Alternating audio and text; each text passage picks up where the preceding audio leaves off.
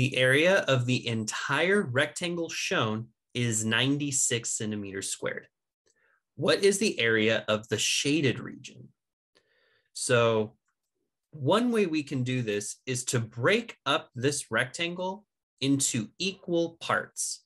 Now they added extra lines to break it up even more, but I'm actually going to count an equal part as those dimensions. So essentially 2 little squares make up one whole part. So we would have 1, 2, 3, 4, 5, 6, 7, 8, 9, 10, 11, and 12. So there are 12 small little rectangles inside the big rectangle.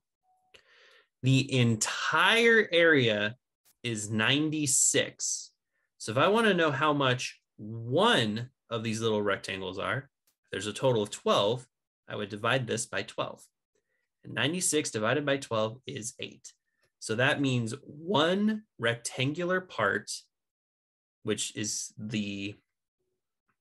happens to be the area of the shaded region, is equal to 8 centimeters squared.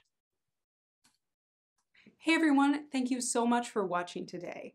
Hit subscribe for more ISE help, and be sure to check out our website, ISEPracticeTest.com, for a free diagnostic score report of the What to Expect test and your own personalized prep plan.